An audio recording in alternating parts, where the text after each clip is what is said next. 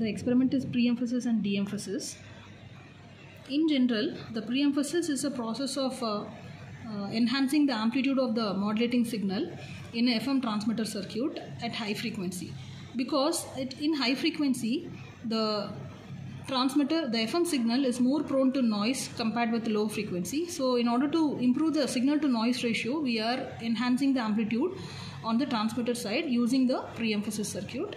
In the receiver side, we are using de-emphasis circuit to de-boost the amplitude of the modulating signal. So let us study the circuit connection for pre-emphasis. So here we are using a BC107 NPN type BJT, and we are connecting a 10 kilo ohms resistance from the collector terminal and a 10 kilo ohms resistor from emitter to ground, and the capacitor 0.1 microfarad to be connected to the base. An input signal of 2 volt peak to peak is applied to the base terminal, and 4.7 microfarad is connected to the collector terminal to the output, and the supply voltage of 12 volt is given to the voltage divider biasing circuit, and inductance of 750 millihenry, it is given to the VCC, and the other end of inductance to the resistor 10 kilo ohms. So we are going to observe the output at the collector terminal between collector and the ground.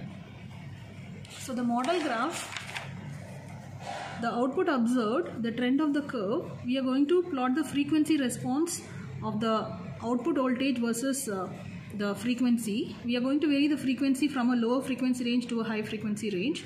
The output voltage or the output voltage gain will increase at between low frequency to high frequency, and again it will tend to decrease after a certain point. This is the output observed for the pre-emphasis case. In the de-emphasis side, again the frequency is varied from low frequency to high frequency. The trend of the curve is decreasing. The output voltage is decreasing with respect to the frequency. So this is the design for the pre-emphasis. So the design frequency is calculated as R by 2 pi L, so which is 2.1 kilohertz.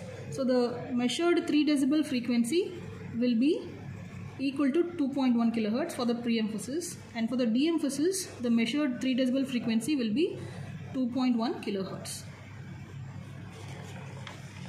So now let us study the breadboard connections. So we have BC107 transistor whose emitter connection, it is near to the protrusion. So emitter base collector in the clockwise direction. So from emitter we have connected a 10 kilo ohms resistance to the ground, and from the collector we have connected another 10 kilo ohms resistance. From base we have connected 8.9 kilo ohms to the ground, and again from the base another 15 kilo ohms resistance to VCC.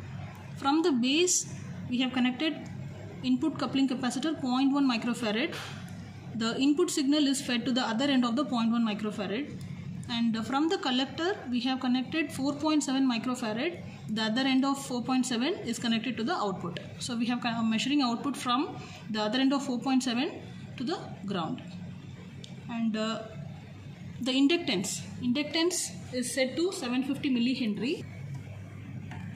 The positive of the inductance is given to the VCC. Other end of the negative terminal is connected to the other end of the resistance R3.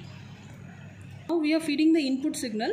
So initially we can set the input signal as 1 kilohertz frequency and 2 volt peak to peak. We are using channel 1 for feeding the input signal. And we are going to observe the output. So the output signal measured is 1 kilohertz and 2 volt. We are observing the output signal at 1 kilohertz and 2 volt. Now I am going to increase the frequency of the input signal through the function generator. So when I am increasing the frequency, so we can observe the output amplitude, peak to peak amplitude of the output signal is increasing. So it is gradually increasing when I am increasing the input frequency.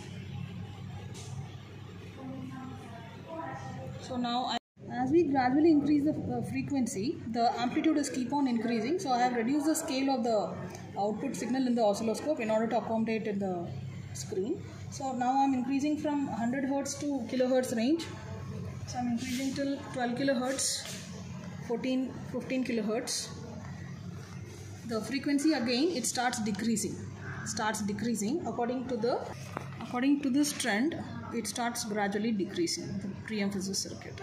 Now, verify that the 3 decibel frequency of 2.1 kilohertz, the gain observed is 3 decibel by plotting the frequency response for the pre-emphasis circuit.